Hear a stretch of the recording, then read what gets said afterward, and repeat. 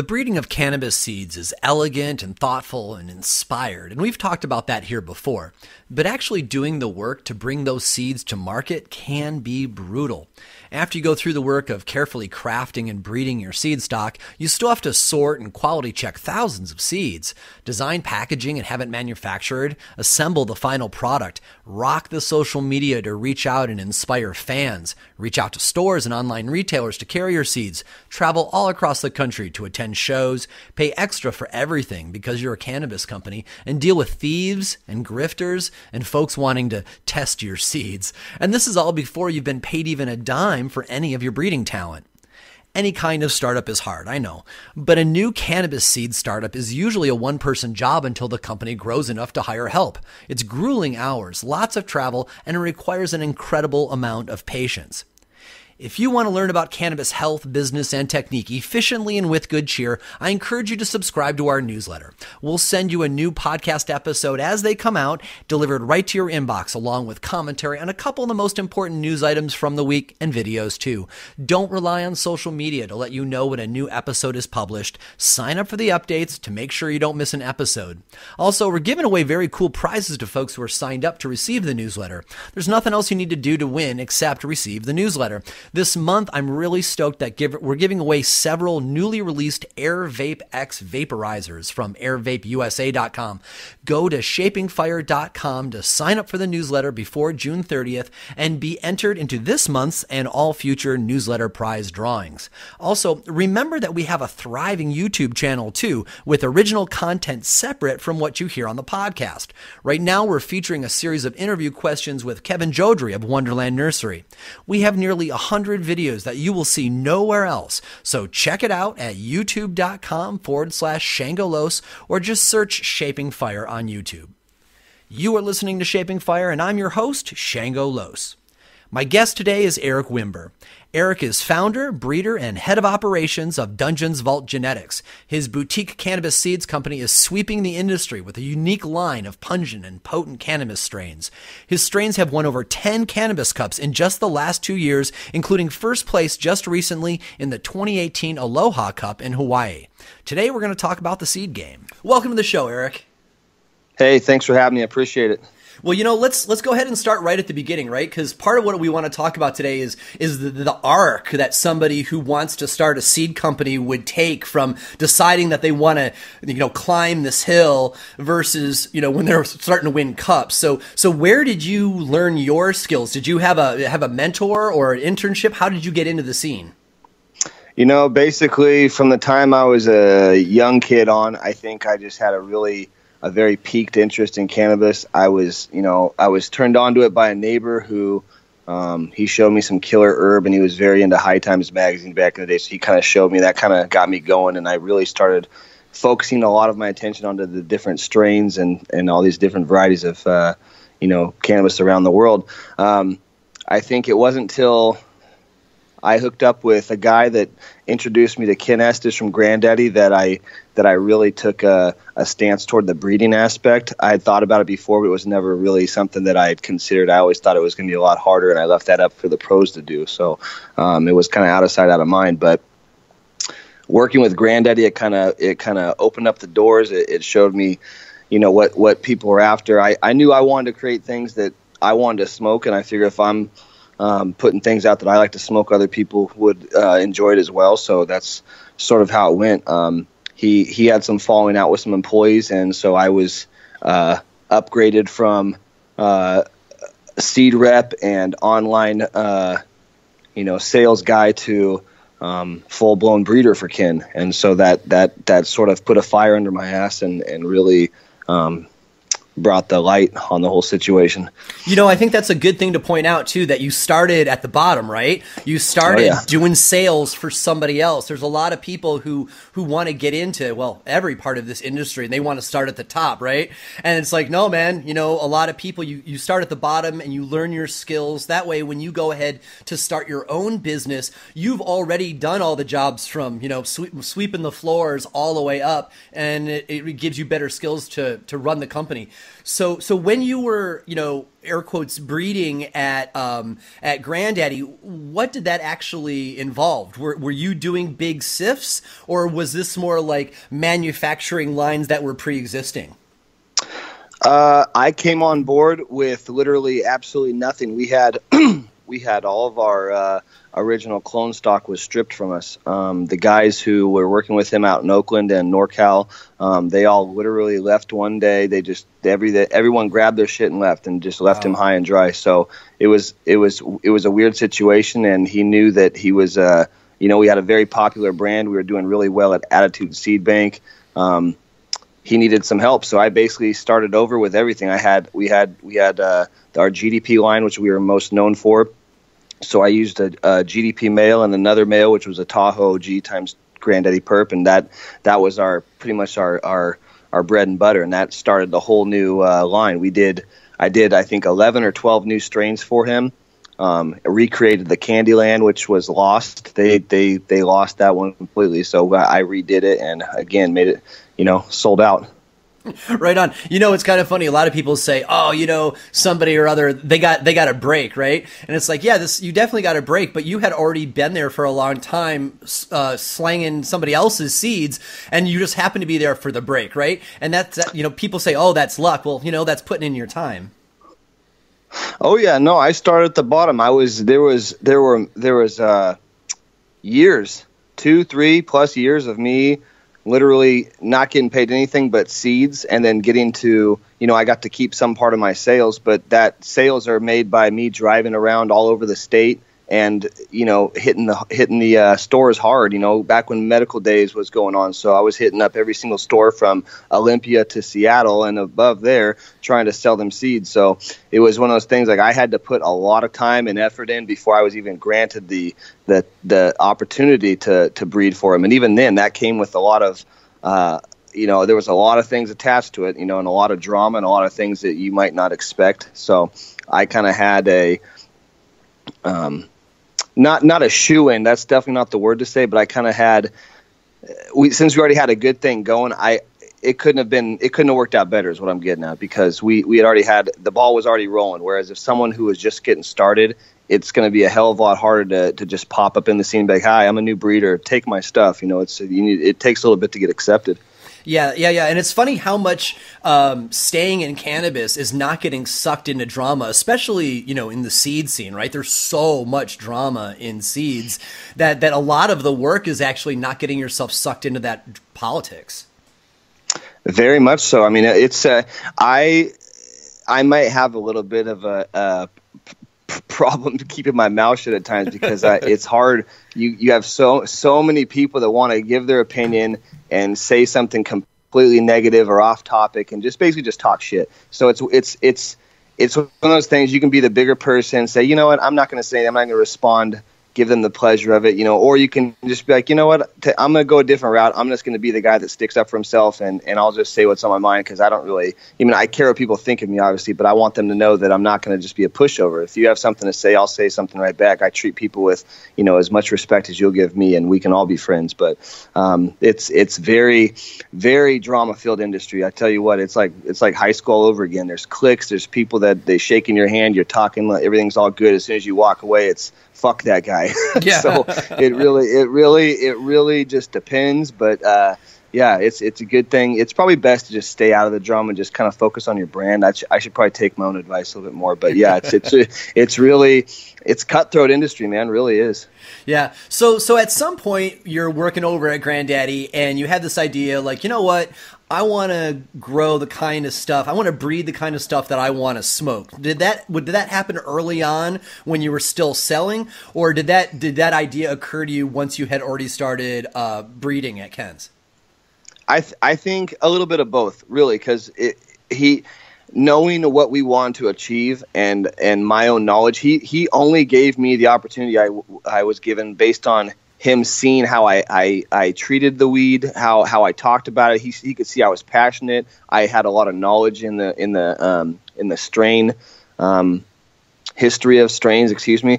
So he was very into my opinion and what I could come up with. And so I think he was, as soon as I started talking to him and showing him, he just trusted me from the jump and knew that there was going to be some good things that came from it. And sure enough, they did. So we had some good things come, a lot of really popular strains. Some of the lines, like I said before, were totally sold out on Attitude and continued to be. As long as we could produce the seeds, they were gone. So it was good. Was there some time that there was an overlap between when you started Dungeons Vault and were still over at Granddaddy, or was there a clean break between the two?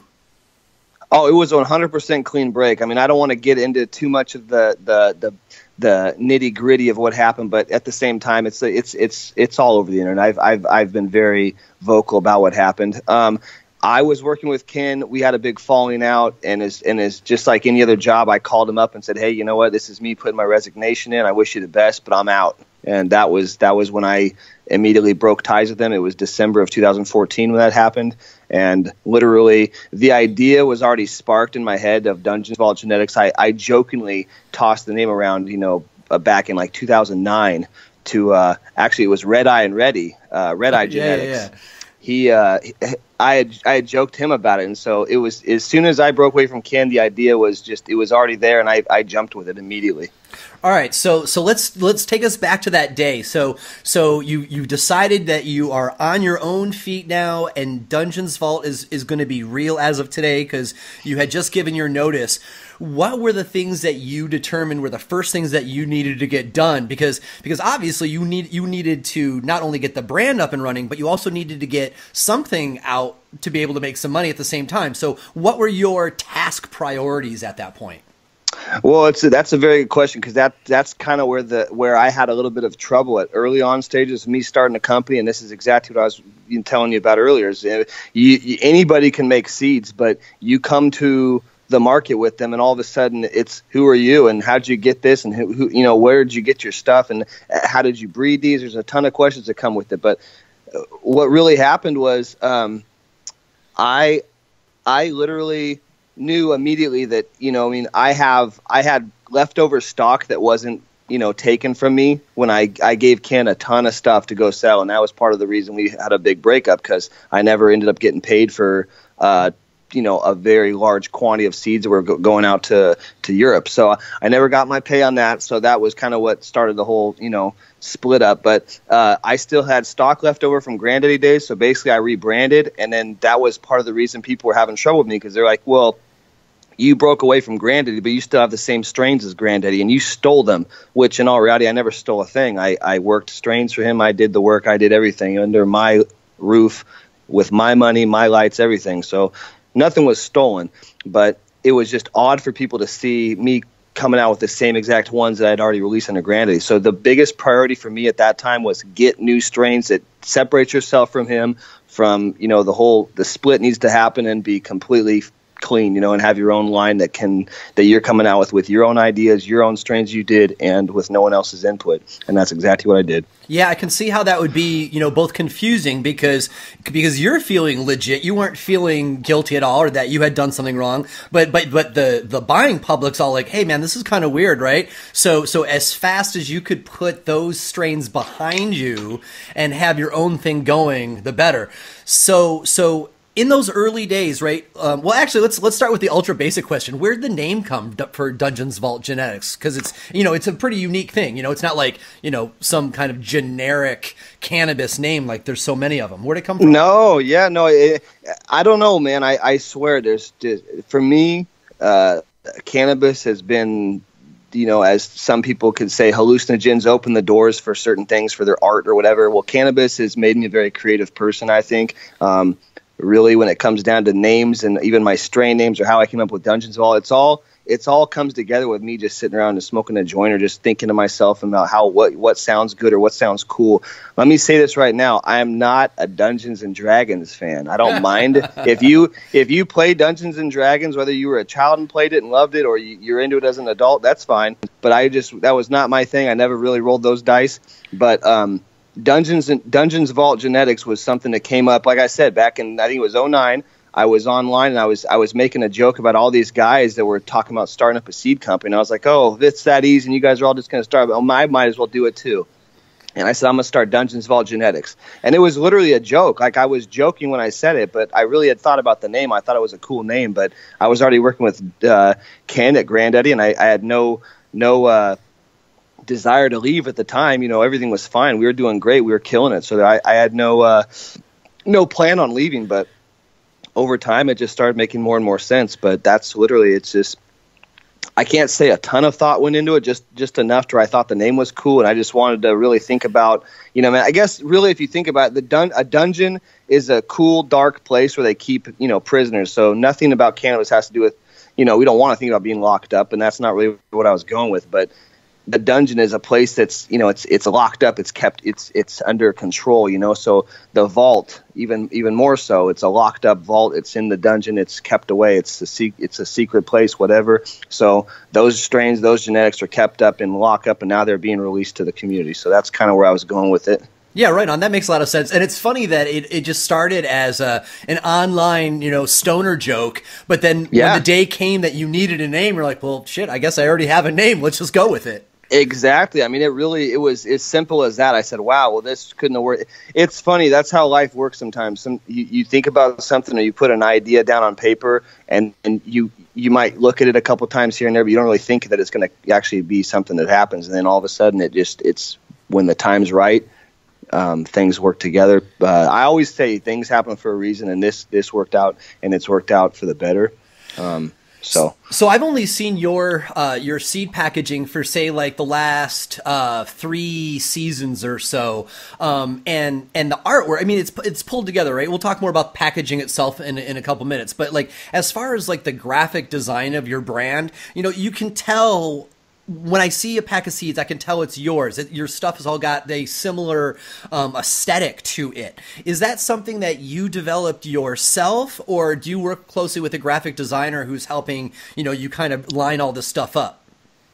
A little bit of both, actually. You know, so let me answer that in a few different ways. So originally, the DVG logo, my shield logo, and the script logo that has become so popular, that's on every one of my packaging, on my clothing, everything, was actually done by the breeder at Bay Exclusives. Oh. My buddy who Bay Exclusive Seeds, or Bay Exclusive Genetics out of Oregon, he worked with me very closely. He's a good friend of mine. He designed the DVG logo for me, and we kind of talked about it, and he helped me get that going. So he did that logo for me, and then everything after that, I worked very closely with a graphic artist I have locally, and then he does all the printing, but then my designer is actually 420 Friendly Illustrations, and he's the guy that's been doing a lot of my art recently and has helped with my Citrus Farmer logo, the Dr. Gonzo, the Full Metal Jacket, and he'll continue to help me with these designs. He's an incredible artist with crazy talent.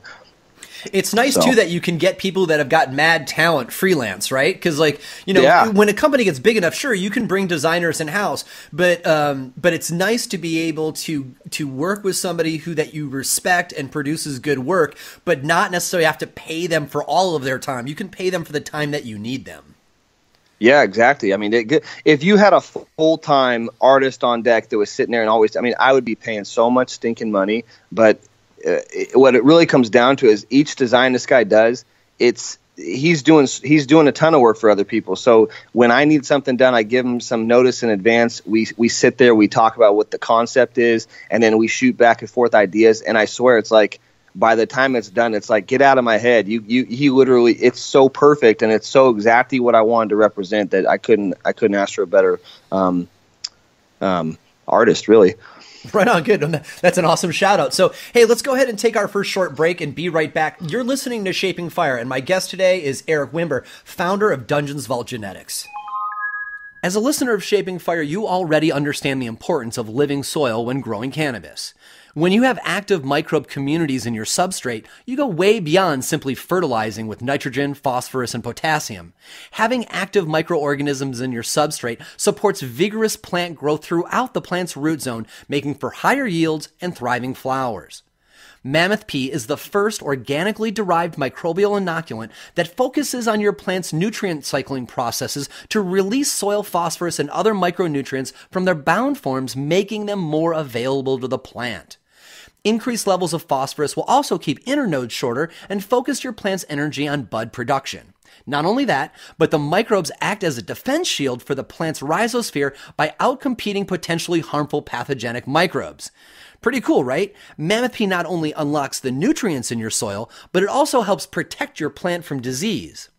Mammoth P's beneficial bacteria act like microbioreactors, continually producing enzymes that release nutrients. Mammoth P was developed at a U.S. university and has been extensively tested by Colorado growers and independent laboratories. Mammoth P is proven to increase growth and enhance blooming.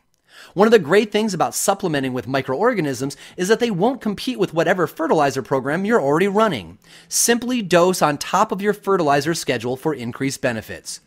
To learn more and to find out where you can buy Mammoth P near you, check out their website at www.mammothmicrobes.com. Partner with microorganisms to create beautiful, thriving cannabis. Mammoth P. Join me at the upcoming CanMed event in Los Angeles for a gathering of the top minds in cannabis medicine. Field experts will present their latest findings and best practices in treating a variety of conditions with cannabis, including epilepsy, pain, traumatic brain injury, cancer, autism, and more. Laboratory professionals will share their revolutionary technologies in cannabinoid and terpenoid extraction, delivery methods, and quality and safety testing. CanMed 2018 is October 22nd through 24th at the Luskin Conference Center at UCLA. And while the final speakers list is still coming together, the speakers who are already announced give you plenty of reasons to get your ticket today.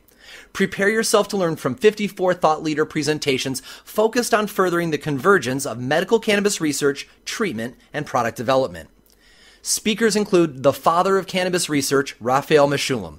Michael Dor, chief medical consultant for the Israeli Ministry of Health, will be there too.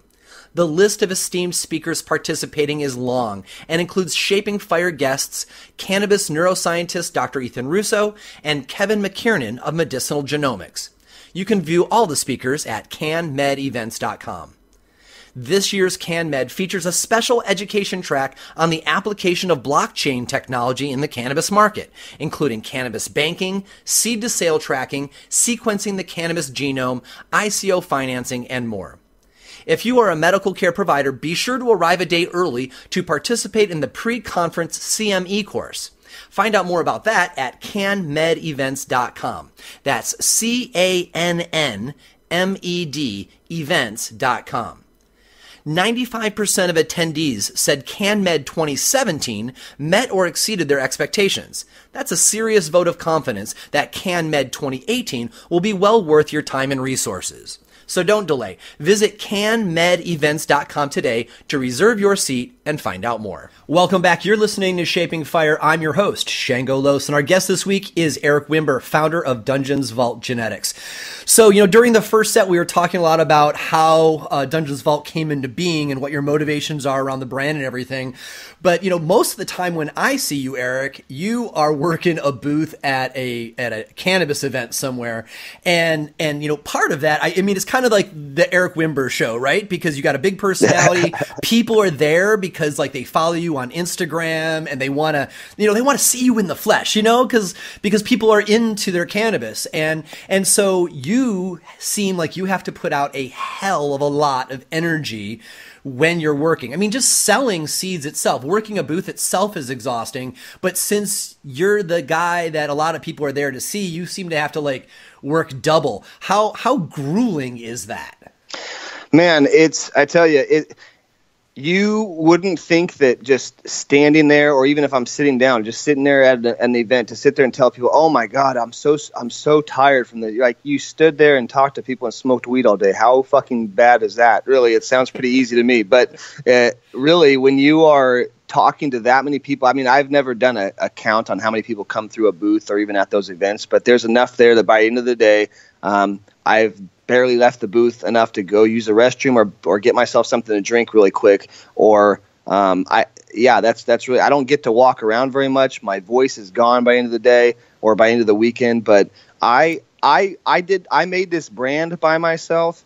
I do a lot of this stuff with friends. If you see people at the booth, they're usually friends of mine or guys that I work with, a tester who I've become great friends with, who show up at the events and help me out. But for the most part, I do everything myself, and I like to talk to the people. I like to be the one behind the booth selling the seeds. I like to do everything and have my hands on everything and know what's being said, because I want my company represented in a good way, and I want people to walk away knowing that they had their questions answered and or that they have all the knowledge they needed when they made that purchase.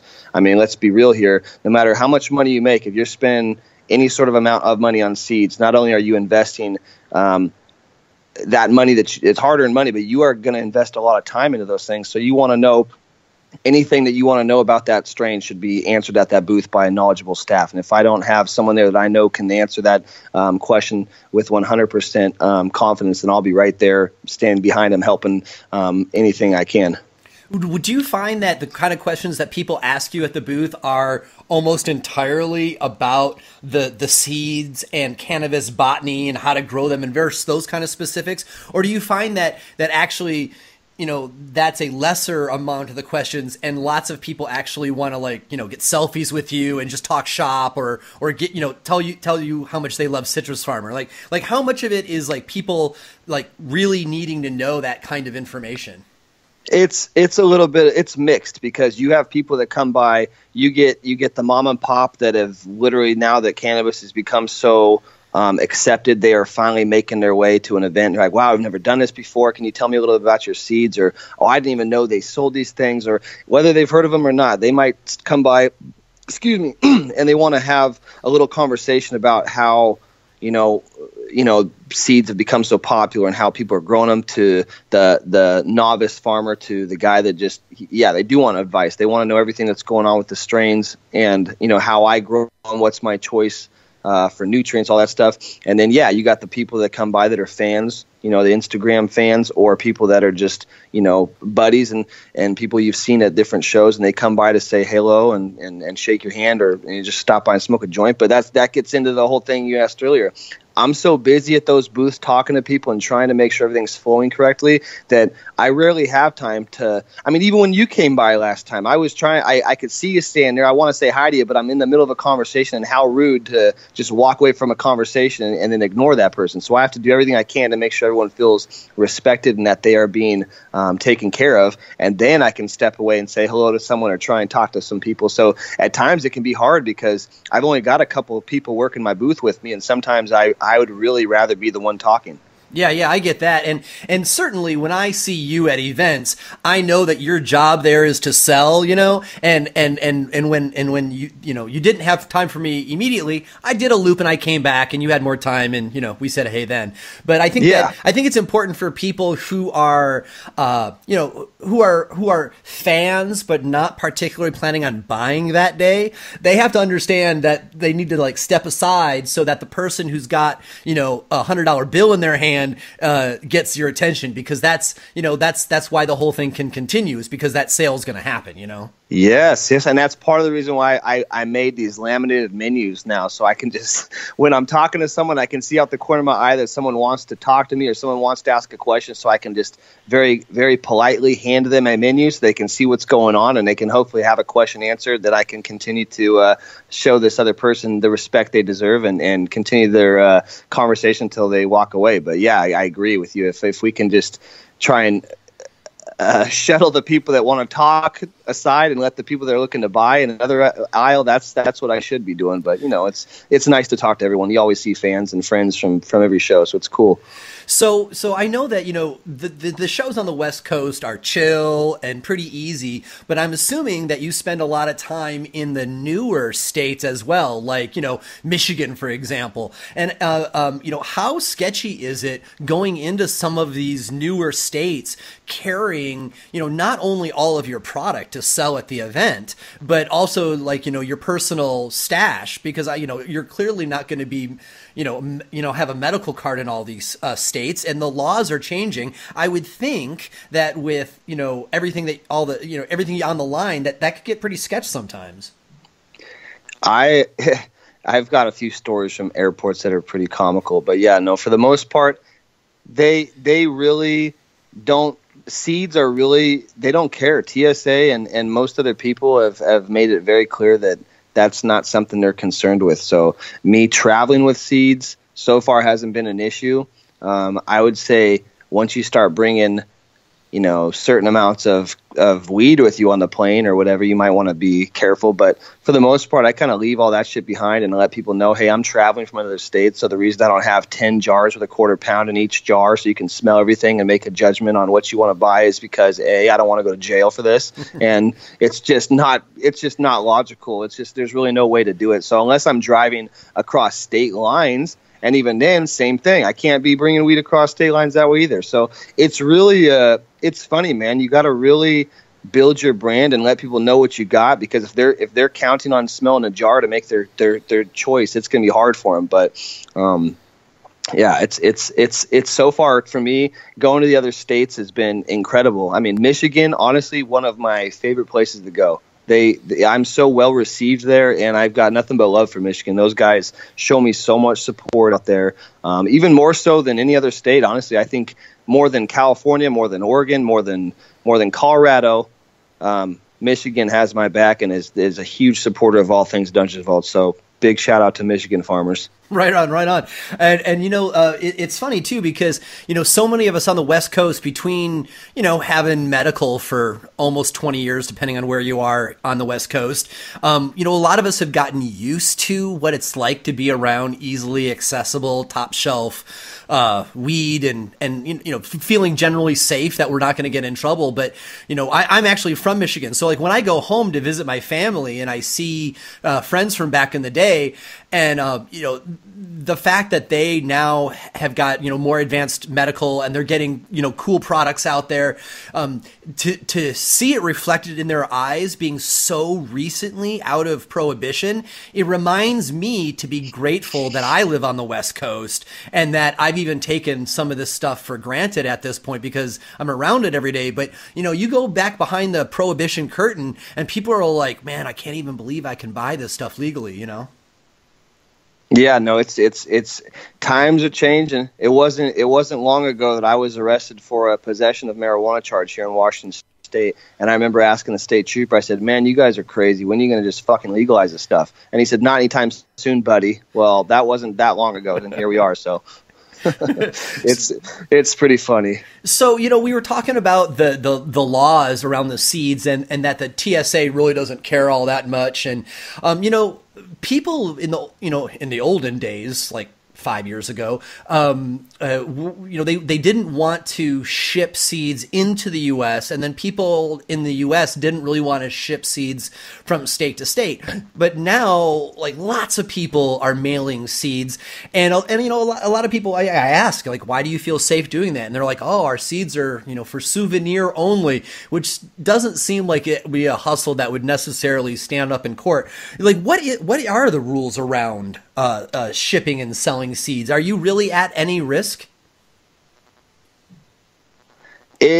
Great question. It is very, very strange because you've got so many different people with an opinion on the legalities of it and how how it all is playing out, and you don't even know what to think, because you got one person saying, it's agricultural trash. Seeds are not looked at as an item that it's not illegal, But then you got other people that are saying, for instance, at CannaCon a few weeks ago, the Cannabis Liquor Control Board came in and they were saying that, seed sales in Washington State is illegal. To have seeds on my table was essentially the same as having marijuana displayed. Wow. I mean, very, very strict when it comes to the whole recreational side of it, because I think they're really after the whole seed to sale thing, and they want to make sure that, they're getting theirs. But it's very weird because at the same time, they're telling me that it's illegal and this and that, blah, blah, blah. But I've personally been told and seen it written on paper that seeds do not have THC in them and therefore are not illegal and are, like I said earlier, considered trash and or a souvenir or whatever you like to do with it. But seed sales, I think, has increased so much because, like you mentioned before, 5 years ago, even more than that maybe, was you if you weren't ordering your seeds from Attitude Seed Bank or from, say, Irby's Head Shop or wherever you were getting them from, there was all of our sources were overseas. And then unless you knew a private breeder here in town,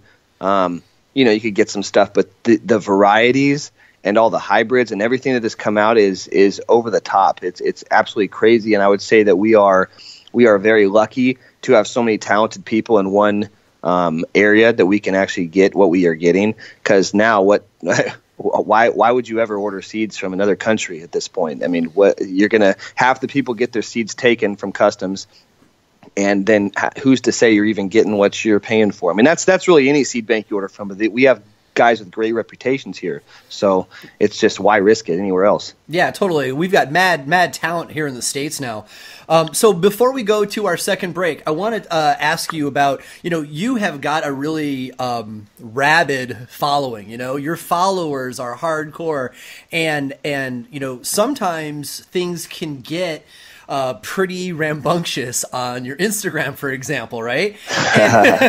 And how does that play into your bigger work, right? Because essentially that is part of your advertising, right? And so you're participating with people, and you're teaching them about your product, but also you get like these jerks who show up, and then suddenly people who's defending you, and so like this thing explodes on your Instagram feed.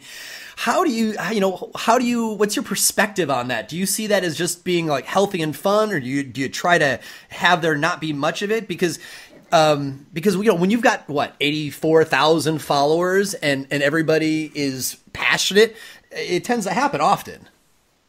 You know what?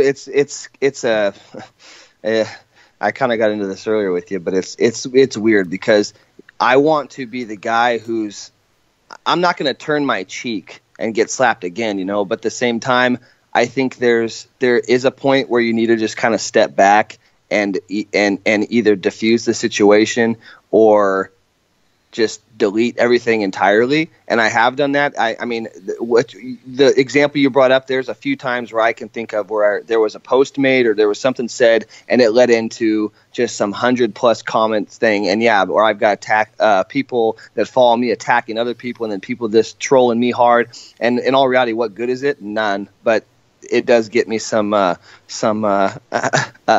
people paying attention to the page than other people. Next thing you know, I got more followers that are looking at things. So sometimes it's good. It can be a curse and a blessing. But I think for the most part, it's probably better to just keep your nose out of that shit and just let the troll pages and the meme pages handle all the huge arguments, and you just kind of represent your brand. That's more of the line I'm trying to take as of recently. But at the same time, I'm a very passionate person. I'm a very friendly guy, but I'm also someone who's got a little bit of anger issues here and there, so I can easily lose my cool and say things I don't mean, or maybe I do mean it at the time, but just say things that might come across another person as a real jerky thing to say. But in all reality, I'm really just I'm not going to let people walk on me.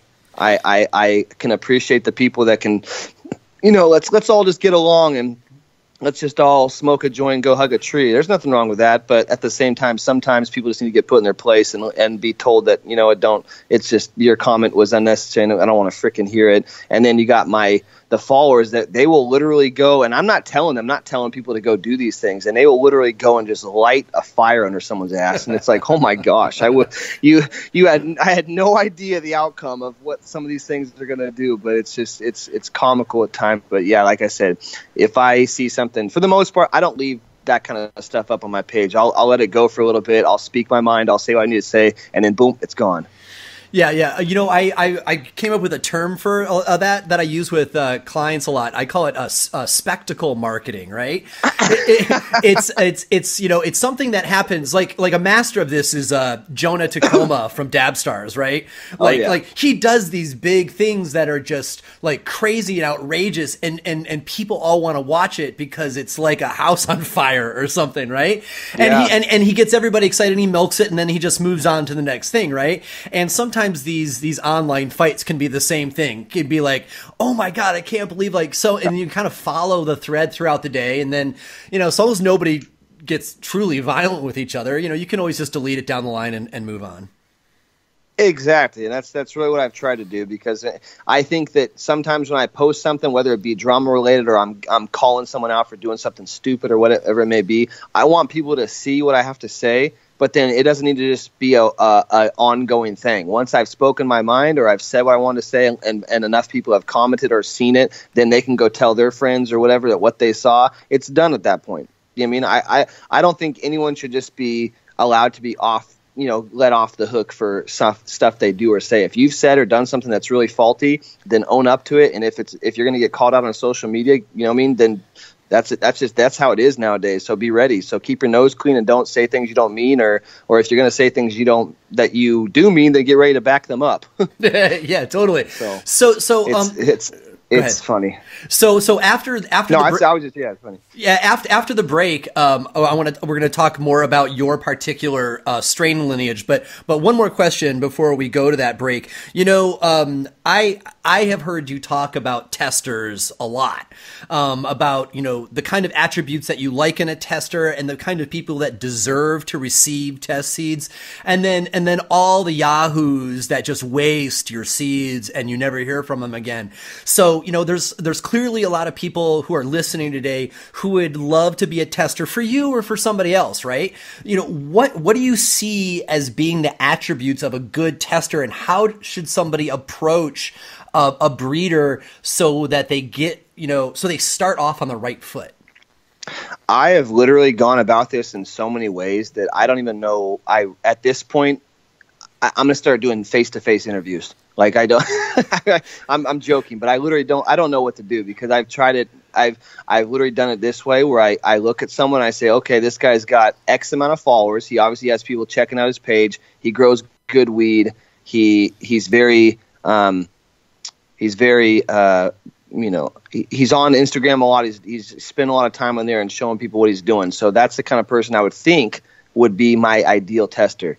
And I say I think in parentheses, because that's really that's what I thought would be good. Then you got guys that have a very, very low following with hardly any followers at all, but they grow killer bud, and all they are trying to do is get their foot in the door so they can hopefully one day be more like a permanent tester, or have some sort of way to get into this industry. And if being someone's grower and helping them test strains, and all of a sudden I've used 10 of that guy's photos on my page to advertise for my brand, guess what? He's probably made it into a spot where I will always hit him up, maybe even invite him out for a cup to come hang out and, come meet the guys and really, get more strains to grow out himself or whatever. But I'm looking to build relationships with these people. I don't want some girl or guy, excuse me, growing for me and me never even knowing who they are, just having some online persona. I want to know who you are. I want to engage with you.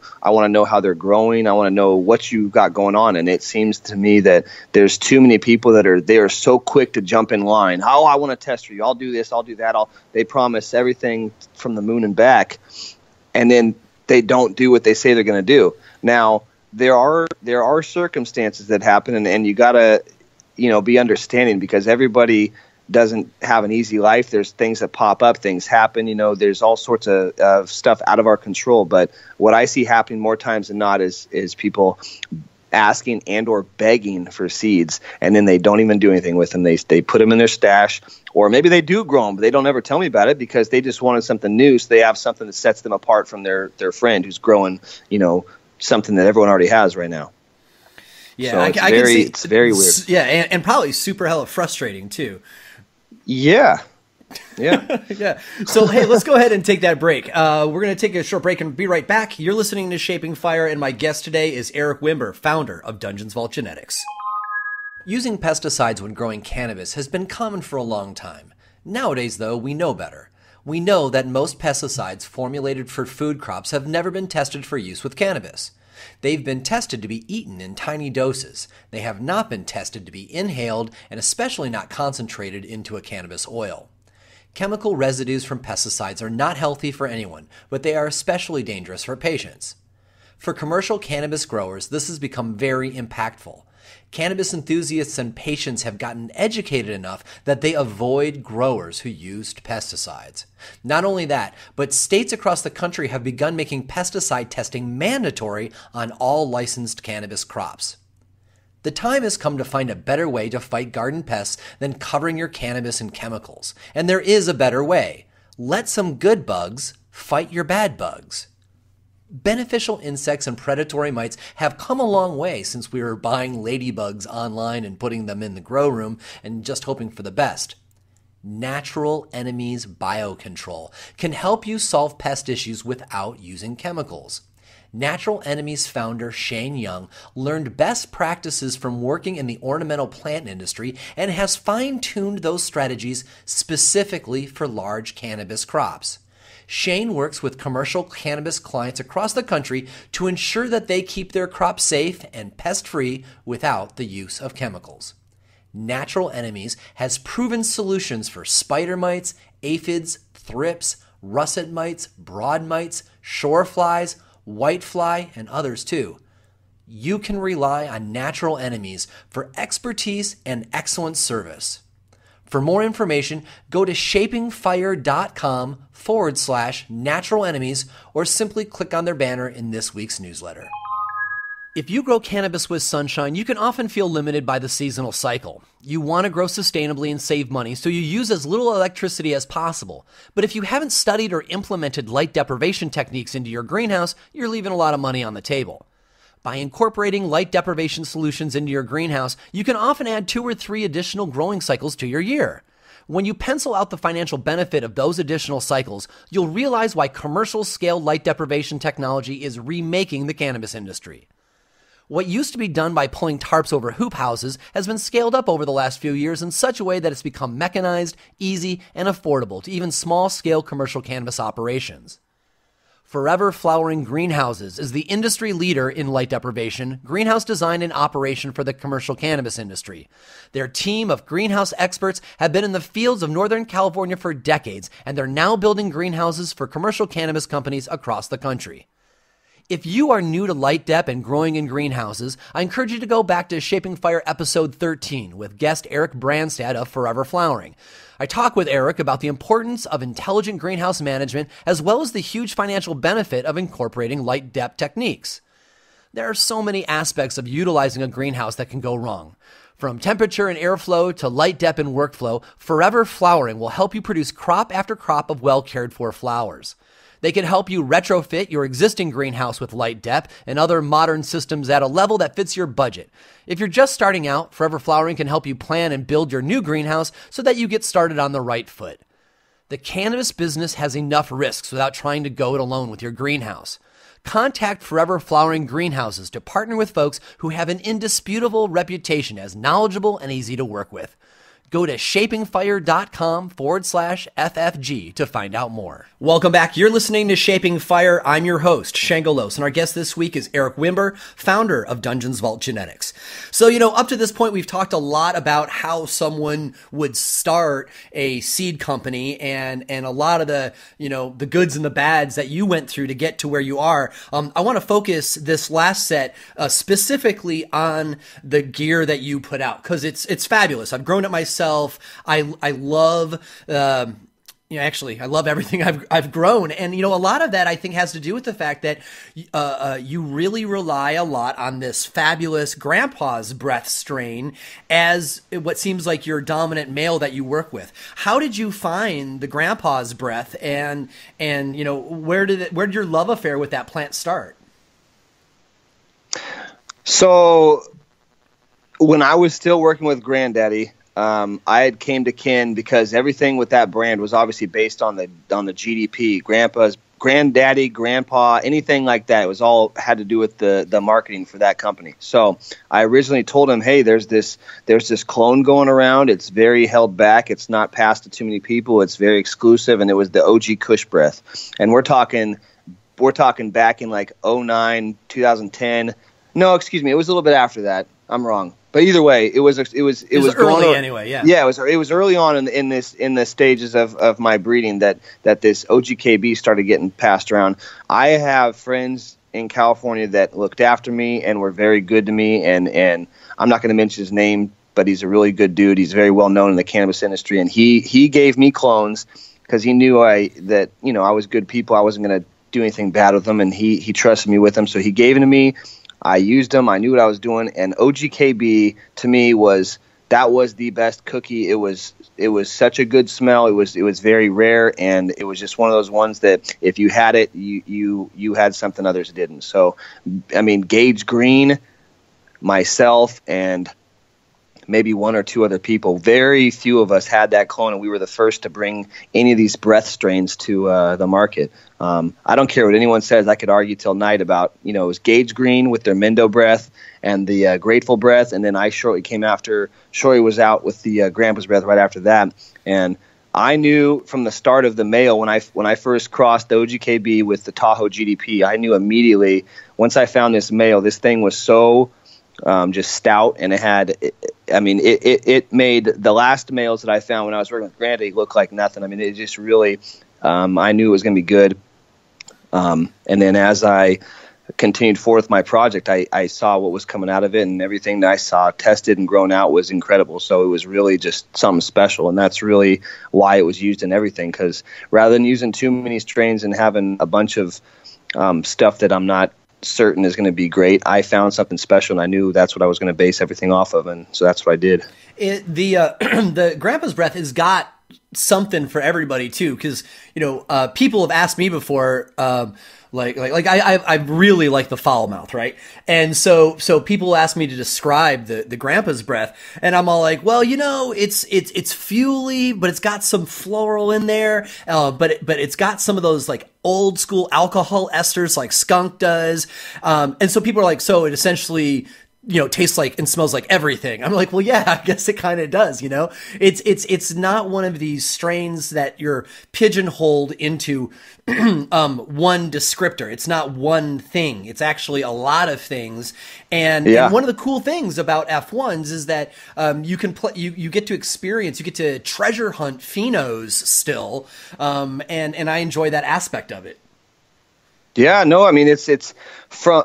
What I will say that I've noticed for sure with this male, no matter what it's touched, you still get dominance from the female half, but that male brings so much frost and so much kind of like almost like an earthiness and berries is kind of what I would describe, because everything in there, there's always kind of a grapey, musky berry thing going on in some of the phenos, no matter what you grow, but there's always going to be the dominant, female phenotype that comes in. But yeah, like you said, there's a little bit of something for everybody, because people like the purple, you get that. The bag appeal is there with every strain, doesn't matter what you choose. And then the, some people, they're what's your biggest yielder? There's quite a few that actually yield quite well, and surprisingly, because of having the Girl Scout and then the OG and GDP, you don't think those three strains together are going to create something that yields heavy, but surprisingly enough, it does.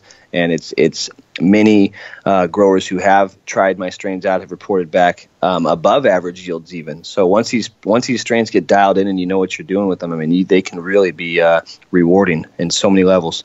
Yeah, it was probably a lot of fun too for when, once your seeds started hitting the street and people who you did not know personally. So obviously your friends in your inner circle were growing your gear. But when people start to report back beyond your sphere of influence that they're growing your stuff and really liking it, there's got to be a lot of self-satisfaction in knowing that other people are digging on your baby, Oh, absolutely. Like my first years in with Ken and all that stuff, I was seeing people bringing me samples to the shows, and hey, this is your purple champagne. Hey, this is the Grand OG. This is that. And I was super stoked. I was happy with what I was seeing. I felt pretty cool. A little pat on my own back. Like I made that. That's really cool. It was a dream, and now it's come true. But what I've noticed now with this Grandpa's Breath line, it doesn't matter what you bring by. I am so impressed with every single sample that gets brought to my table,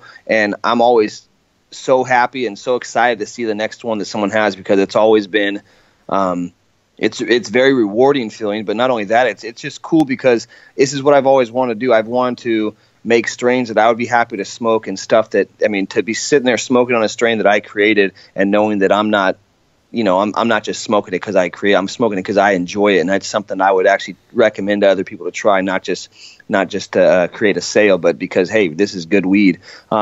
It's pretty good feeling, I gotta admit. Yeah, I love it, and every single time I hear from someone that they enjoy my strains, it's just another huge blessing, because I know I'm doing something right. One of the far out things, I think, for being a breeder versus a big commercial production grower, is that you're winning cups, cannabis cups, but like, you're not winning them. It's the people who have bought your gear who are then winning the cups. And so, your work is winning the cup put together with their work. That must be a strange feeling. What was it like the first time that one of your strains won a cup that someone else grew? That was insane, because it wasn't just one cup. This guy, he goes by the name Big Worm online. He makes incredible oil, but he was over in Massachusetts, is where he's based out of. But he placed at the Secret Cup for the East Coast, or I don't remember where it was at, but he placed at the Secret Cup, made it to the finals, and then with my Citrus Farmer strain, he literally swept the competition. I mean, he won in one night, best overall, highest terps, and best shatter. In one night, and that was all first place awards for Citrus Farmer. And then I got to smoke the oil shortly thereafter, and absolutely burnt orange, just absolute dank. It was so good, and talk about feeling really cool and having a moment. That was it for me. I was like, that's awesome to know that people are that impressed with the strain, and it's coming out that good, and people are really positive reviews. It makes me feel really good. And in the end, it is also a business. So I'm assuming that once people started winning cups with your gear, that really helped at the box office too, right? Because suddenly people are all like, wow, I hadn't heard of that strain. They look it up, and suddenly they're on your IG, and now they're trying to totally connect with you at an event or something to buy the seeds. That probably makes all the difference in the world when your stuff starts winning awards. Oh yeah, Tangy with Crockett and DNA, those guys blew up with that strain. I can't say for certain that that's the first orange strain I've ever had. Orange strains have been around for years and years, but they kind of really set the standard for orange strains, right? So when I was given my skunk tangerine cut from Oregon Kid, that one is one that is so held back. Not very few people have that clone. So the amount of breeders working with it is two. Me and Archive Seeds is the only people that have it, as far as I'm concerned. I haven't seen anyone else using it. No one else is working with it, and it had such a strong smell. It was incredible, and I knew right then and there that was going to be something that, as soon as people saw it and smelt it and got to see what they were going to get from my seeds, it was going to be popular. We released Citrus Farmer at the Emerald Cup in 2015, I believe, and it sold out that weekend. So then it was not even, that was December 2015. So I think, later on in the year, 2016 was when Citrus Farmer really blew up. It won 4 awards. So it won those 3 at Secret Cup for the shatter, and then the week after that it won at another event over in Maine or on the East Coast for the flower. It won 3rd place overall. So it really started making waves, and even to this day, everyone that grows it has left me such positive feedback and has really enjoyed it. It's been very well reviewed. I know that like trying to choose your favorite strain is like trying to choose a favorite child or something. But is there a particular strain in your line that you feel especially warm to, like that, maybe it's the first cup, or maybe it's something that was especially difficult for you to run? That, man, it's like you said, it's like trying to choose your favorite child. How do you say that? You make sure they're not looking when you say it. But I mean, really, it's since they can't hear me, I would say that if I had to choose overall, if I'm left on an island with one strain to smoke, that's so hard, but I would say Hot Rod. Oh, right on. Yeah, I mean, that or the ones that are sold out, my Swamp Thing or Lost Soul, anything OG, Kim, sour flavor, anything that's, you crack that jar and you can smell it across the room. That's what I'm after. So we have found so much gas out of the hot rod that really was, that to me is probably my go-to favorite. But the Grandpa's Breath, man, very, very, like right there. I've been smoking on Grandpa's Breath the past 2 days, and I love that strain. It works out so well for me for sleep and for everything. It's just a very heavy narcotic high, and I really enjoy it. So, but hot rod, just because of the taste, the terps, the smell, overall, everything about it, it's really what I'm after when it comes to what I choose for my cannabis strain on a daily. I really like the fuel. So it seems like you have, I mean, everybody does, limited runs, right? But it seems like you have really gone pro with how you're doing the limited runs. And for anybody who wasn't at Emerald Cup this year, this is pretty much how it went down. You had these trials. I mean, I guess I'm kind of telling your story for you, but you had these trials that you weren't sure if you were going to go all the way with. And so like 48 hours before Emerald Cup opens up, you drop photos of these crosses on Instagram, which like freaks all your fans out. Everybody's like, "Oh my God." And so like as the first morning of Emerald Cup and people are like sipping on their coffee and like stretching and stuff, you've already got a line from the front of your booth, 45 people, deep. And everybody else is like, what the fuck's going on over there, right? And because I follow you on IG, I'm like, everybody wants to get the limited edition stuff. Were you surprised at how successful the marketing was for those limited editions? You have no idea. Like, me and my buddy that I drove down there with, we sat there over dinner and were having a drink the night before Emerald Cup. Or maybe it was that Thursday night. So we were going to set up the next morning. One way or another, we're sitting there thinking, we're like, how should we do this?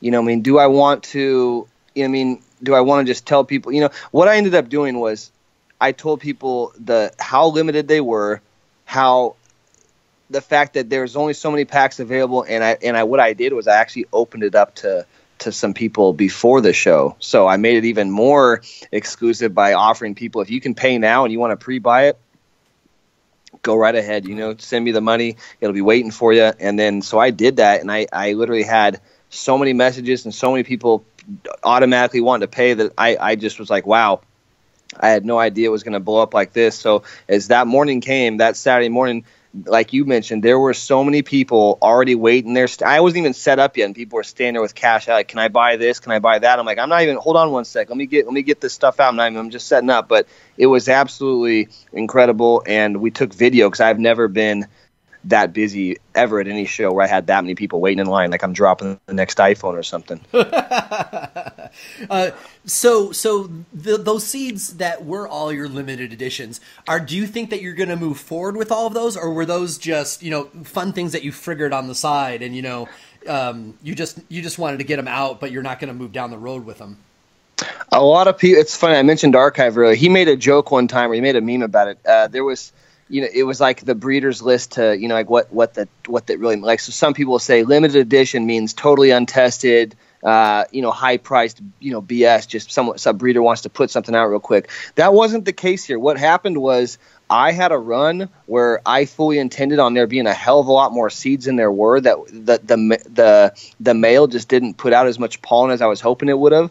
And overall, I think what really happened was I miscalculated my run days. I'm telling on myself right here, but let's just keep it real with everybody. I pulled, I think, a week early, and so some of the seeds weren't even as fully developed as they should have been. So I was like, oh shit. So when it was all said and done and I counted stuff, there was some where it was like, I want this strain released because this is too good not to release it. And after testing it, we knew that we had some killer stuff, but there was not as much numbers as I normally would have. So I was like, you know what?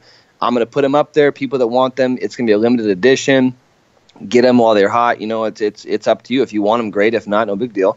And sure enough, they were very well accepted, and everybody was super stoked to get in line and get some of them. So I would say that I would like all of them to be something in my line that comes back. But at this point, what I'm starting to realize is, and I don't think a lot of people realize this either, is I'm working very exclusively, on certain things. I'm doing things a alone. I don't have a huge team I'm working with. I don't have a gigantic facility I'm breeding out of. So I don't have unlimited numbers when it comes to these things. I don't have 100 different rooms to make all these different strains. So what it comes down to is I do more or less kind of boutique runs and boutique drops, and now that's how it's going to be. Like if you're in that line and you get a hold of them, then great, because that, I really mean it. They're limited, as in it might be another year or two before I remake them. So it's one of those things, like I've got so many great ones that I've now released and have become popular off of, but now, people are asking for certain ones to come back, and I've got so many other ones I need to do, and then trying to stay relevant and make new strains. It's overwhelming at times. And that's another thing. You asked earlier about people wanting to get into this industry and how easy is it. It's hard, man. You're dedicating your life to making seeds, and then you got to test those seeds, and you got to grow those seeds, and you're talking about 6 months down the line before you can even do anything with them. Well, in those 6 months, I've got 0 gardens I'm cropping out either, so I'm not growing anything for smoking. It's literally just making seeds, and it's very difficult at times to do everything and have it all. Make sure you got everything that people want, and taking care of everything you need to do. It's tough. It probably frees you up to a certain degree too, that you're not having to bring in heavy commercial production level of flowers too, right? Because growing flowers full time is an arduous thing, and you specialize on doing seeds, like a ninja, and I find that across our industry, people who are specializing, we all need to know something about everything, right? Because all of these parts fit in together, right? But I think that the people who are allowed to really study their particular discipline, and they do it better than anybody, they reap the rewards, because most everybody else is just kind of like a dilettante. Yeah, no, I totally agree. And one thing I'll say, I'm not trying to toot my own horn here or anything, but I have focused on trying to make strains that I knew were going to be great. I originally released, I believe, 12 strains or so were in my line from the time I told you I left Granddaddy on, at that first Emerald Cup 2015 was when I first had all my line fully released for everybody. There was at one point I told people, I said, I'm not making any more seeds. I'm gonna let this line ride for a while till I see everybody has grown them. I don't want to be a guy that's got, when someone comes up to me, what strain do you recommend? Well, I've got 50. Here, let me try and pick one out for you. No, have you grown any of my stuff? Well, I've got 12 to choose from. Let's have you do this one, then come back in 2 months and let's try another one. Like, I really encourage people to let me help you find something from my line that I think you'd like, and also just give it a try. If you trust in my brand and you like what you tried before, then you will love all the other ones as well. So it's one of those things. I really want to be more of an exclusive breeder, to where I don't have 150 strains in the few years I've been out. I've got my original line, and I've just now broken off into making a few more, and I've got more that are in testing now. But I'm not quick to jump to market with more than I can chew. I want to be able to say that I've grown and I've seen things grown and can give you some solid feedback on everything. Yeah, right on, right on. Well, Eric, I know that your time is valuable, so I want to thank you for coming on the show. And, I want to double thank you, too, because not just anybody would come on the show and talk about, how to build a business, because, in a certain way, you're giving out some of your special sauce secrets for how you built Dungeons Vault. And that there's people out there that you're inspiring during this show who are now going to make seeds and are therefore, seeing themselves as competitors. But you are so comfortable in, who you are and your business that you were open to, to talk shop with me other than just, your own strain. So I appreciate you both taking your time and talking about how you did it so that the next generation can come up behind you. Hey, you know what? Thank you very much for having me. I really enjoyed myself. And to anybody out there looking to get in the industry and or do their own seed breeding, I encourage it.